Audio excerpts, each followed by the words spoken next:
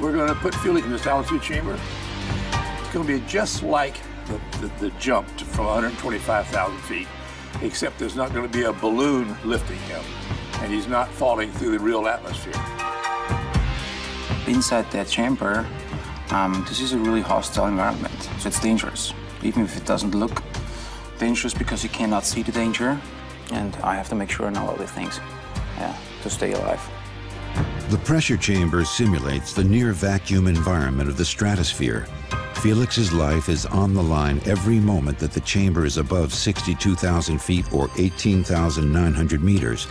If the suit were to depressurize for any reason, the liquid in Felix's body would begin to boil. Brooks is the final test, and we have to be satisfied when we get through here that we have a safe system, and Felix is properly trained, and the team is properly trained.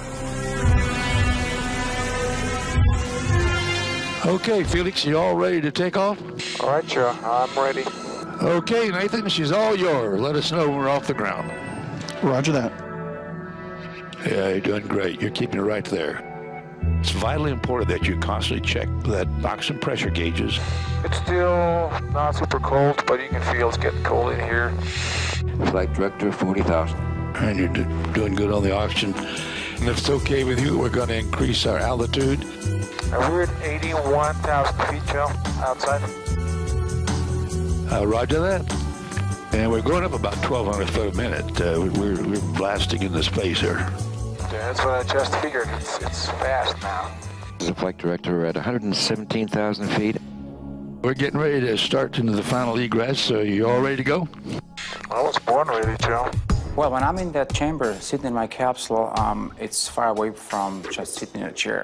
Those guys keeping me really busy. I have to maintain my capsule environment. It means we have to stay below 20% of oxygen to make sure if there's a little spark when I pull a switch, we're not going to have a fire on board.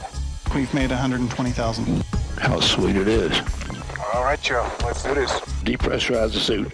When it really gets tense is when we depressurize the cabin, and his life depends upon that pressure suit.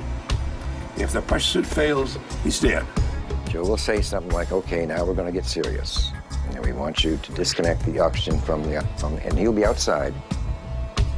He'll be sitting on a pressure equivalent of 125,000 feet. And if it works, then he's breathing gaseous oxygen out of those bottles. Okay, now we're going to get serious because we're going to depressurize the cabin to 120,000 feet. So hit the dump valve and let's have a ride.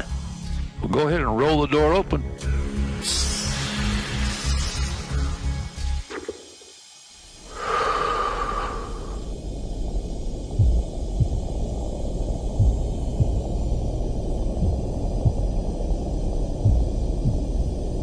Attaboy, you're a strong mother. Disconnect oxygen supply hoses. Okay, when you're ready, give us a signal. Dump it. You start her down. Start her down.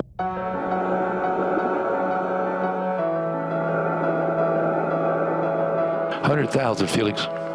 80,000. 80,000, Felix. 50,000. 50,000, Felix. 50,000. Okay, keeper, you keep on going down. 5,000, Felix, and we're continuing the descent at 900 feet per minute. You're back to the real world now. Roger that, Joe. Hey, it was a good trip.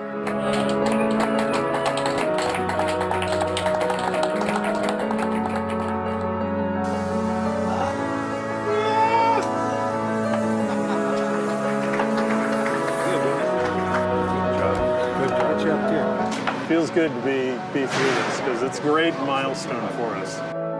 It was just perfect. I have no complaints. And that's very rare that I don't have complaints. Is that true, Mike? If I do not complain... That's an understatement.